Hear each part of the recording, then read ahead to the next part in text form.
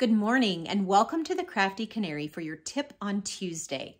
A while back, I gave you a tip where I added some elastic to some pajama pants that didn't fit very well anymore. The elastic was a little bit short and I think they started out a little bit too big anyway. So I added elastic, but I took this little tie off as I was sewing the elastic so that I wouldn't run over it with my sewing machine as I was stitching the elastic on. But I've put the tie back on, and I want to take this time to show you something that might help you out if you have ever had this happen. Now these pajama pants, the tie came like this. So it's untied, but it's purely decorative. So it's really not serving any purpose other than to have a cute bow and look cute. But it constantly comes untied like this. And not only is that not cute, but it also is irritating because it's just flapping around everywhere and getting in your way. So of course, before I go to bed, before I put them on, I would tie it. But then that bow, it looks cute, but it would come untied during the night and just be so irritating. So what I'm going to do is I'm going to make it permanently tied. So doing that, I need to do some hand sewing. So I've got a thimble because this is through a lot of layers. You're going to sew through the knot of that bow. So you're going through all the layers of the bow. So you're going through a lot of layers. So you definitely want a thimble so that you protect your finger. And I need a good sturdy needle. This one is pretty thick, sharp, and long. And I'm going to use the gray thread that matches the pajamas, and I'm going to double thread it. So I've put my thread into two layers, two strands, so that each stitch is almost like I'm stitching twice. So two threads are going through it. So I thread that through my needle. Thankfully, the eye of this needle is pretty big, so it may not be too difficult, even though I'm on camera, which of course it's going to be difficult because I'm on camera. And I have my contacts in, which do not make it easy.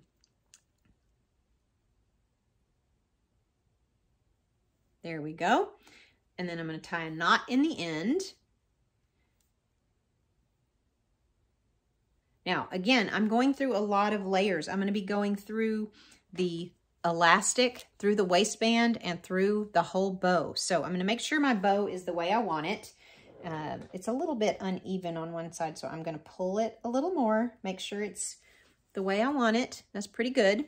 So now I'm starting from the back, from the inside of the pajamas, from where, I've sewn it back on. I'm going to find kind of the middle where the knot is, and I'm going to go all the way through. So I've come out in the middle of my bow. Thankfully, too, this fabric is not super thick, so I'm not having to go through a whole bunch. Now, I'm just going to make about a 1/8 of an inch stitch. Here's where it's a little more difficult, going all the way through. Pull that through. I'm going to do probably about 2 more stitches. It depends the thickness of your fabric. If my fabric was super thick and this was really difficult, I probably would only do 1 or 2. But I kind of felt the knot go through a little bit, so I'm gonna do a few extra just in case my knot escaped and wasn't enough. So that's about 3 times, I believe. We'll do 1 more just for safety. I'm beginning to get short here on my end, so I'm going to pull that so my needle doesn't come unthreaded. Do 1 more to the inside, and now I'm going to tie my knot. So I like to go catch the inside a little bit and make a tiny stitch once. Do that again. And then what I'm going to do is I'm going to make a loop with my thread. So see, I've got a loop there, and I'm going to go through it with my needle and pull that knot in. I'm going to do that again. Make a loop. Can you see the loop? And I'm putting my needle through it and pulling through.